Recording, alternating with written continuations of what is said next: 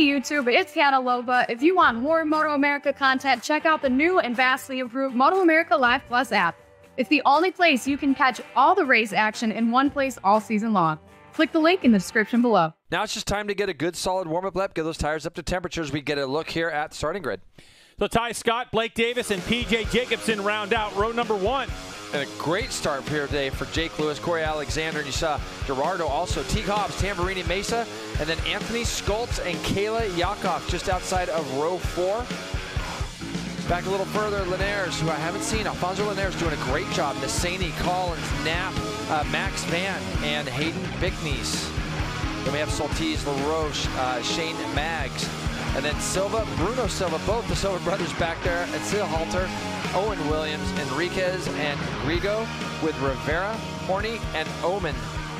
Row 11, Silva again, and Ivy, it's the era. So 18 laps scheduled for this one. When those red lights go off, we're going racing. It's Supersport race number 1, the first of the season. And away we go, and it looks like the Vision Wheel M4X Star Suzuki of Tyler Scott gets a good launch. And the number 70 bike is going to lead us into turn number 1. And P.J. Jacobson also on that yellow Ducati, off to a good start. He's on that Ray Hall Ducati Moto with Expel. And let's keep in mind, P.J. Jacobson won Superbike races last year here in the MotoAmerica Championship. So P.J. dropping back down, he fits that bike so absolutely perfect. And, you know, that team, they've been working really hard since Daytona, as you heard Corey talk about at the beginning. But P.J. Jacobson is definitely one of the Class Championship favorites for the year. So number 15, if you're used to looking at the 99 of P.J., get used to the number 15. And then it looks like it's going to be the 22 of Blake Davis on that N2 Racing bobblehead moto Yamaha R6. So we got a bunch of different manufacturers up front, including Maximiliano Gerardo on the Suzuki GSX-R 750 in the 161. He's in 4th place. That's amazing. I mean, just to see what he's doing. He was in the B group session at Daytona for practice and qualifying, and you look at what he's doing now. As PJ drafts up to that Suzuki GSX-R 750 and is able to put himself in a position to outbrake Ty Scott down into the turn 10 on the first lap. PJ Jacobson looking to lead his first lap of the year here at Road Atlanta. Down the hill we go to the final corner. And P.J. Jacobson leads us onto the front straightaway. And look at that Ducati spin up on the first lap. No. Cannot say enough about Maximiliano Gerardo from Uruguay on the Top Pro Racing GSX-R 750 in 4th place. Welcome to the show, as he has got Corey Alexander, the number 23 on the Ray Hall Ducati Moto with roller die informing Panigale V2 there. And it looks like it's going to be the 22 of Davis who makes a bid for the lead. And he's going to lead into 10A as he transitions back into 10B. So now a Yamaha takes over the top spot. Yeah, the hand of that bike looks really solid right now under him. And as far as the speeds and things go, you saw he was able to draft those guys, Greg, on that last lap. PJ now in the draft of that R6. He's going to pull out of the draft and find himself down the inside of Davis. And we'll see what ends up happening here. Yep, PJ's going to make that pass. Ty Scott sitting back there watching along with Gerardo and Corey Alexander, who is also just sitting there in 5th place. Corey, as we know, so good on the edge of the tire. Coming from 1,000 to the Supersport machine is definitely going to be a transition for him, because you really don't want to be doing that, do you? You want to try to get the bike through the corners as quick as you can, and you can do more on the edge of the tire with these bikes than you can with a Superbike.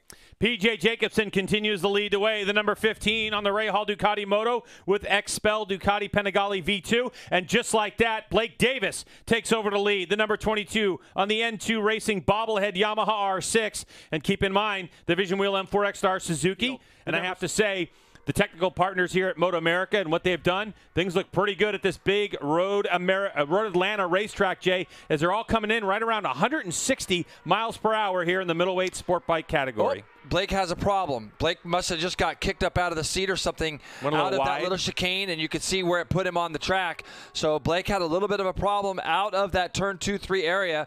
Not sure if our cameras will get that one, but you can see it just separated the field just a little bit. Greg, to your point, we got 4 different manufacturers in the top 8 right now. Impressive. Yeah, just behind Corey and Gerardo is that number 11. He's getting closer, isn't he, Greg? You could see Matthew Skoltz just in the back shot there. He's getting closer. No, we got Ty Scott has crashed, heading up to turn 2 into the 3-4 area. That's going to probably be on the front brake, Greg, as you get to the top there. and he has crashed. Corner workers doing an amazing job.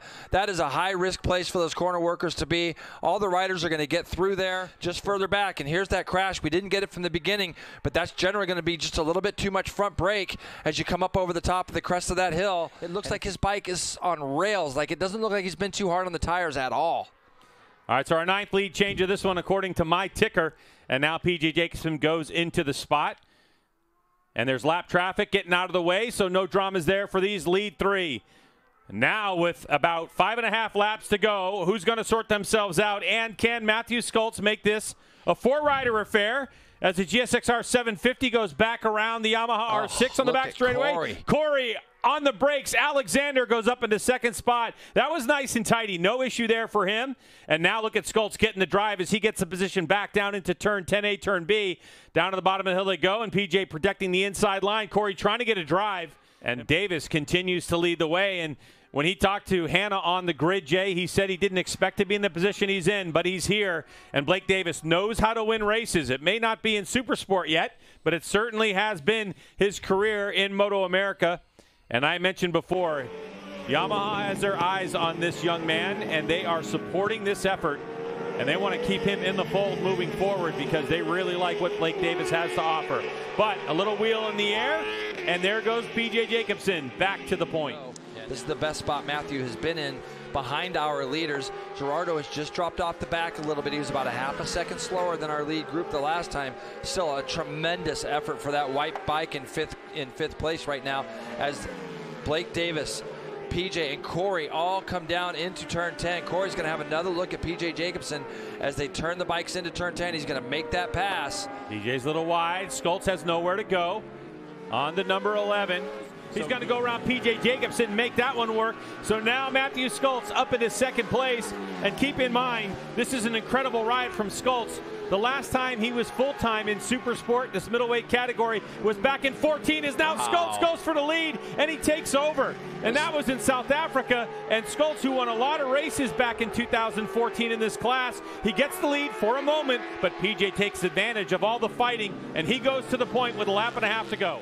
As you can see them coming down the hill here, he was far enough back, gets that slingshot, Greg, and it's almost like somebody's whipping you past. PJ's going to go late on the brakes. Both of them go down into turn 10. Deep is there room, and it's going to be Blake Davis who's able to hold on to it and come out from underneath the bridge. But P.J. Jacobsen's so close. Is he going to make a run on him on the inside? He does. There goes the 15 down the hill. Can he get it turned? Onto this front straightaway they go. P.J. sideways behind the bubble to the checkered flag they come, and it's going to be P.J. Jacobsen with the win over Blake Davis, Matthew Skoltz, Corey Alexander, and Gerardo.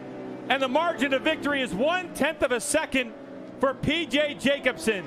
A couple seconds that lap, so it really helped Matt able to really close that gap a lot quicker. But like he said, he was just using way too much tire to try to make his passes because he was making all of his passes, you know, on corner entry and corner exit where he's having to get these really good runs. And so P.J. Jacobsen gets a 1/10 of a second victory over Blake Davis on a last corner, last lap move.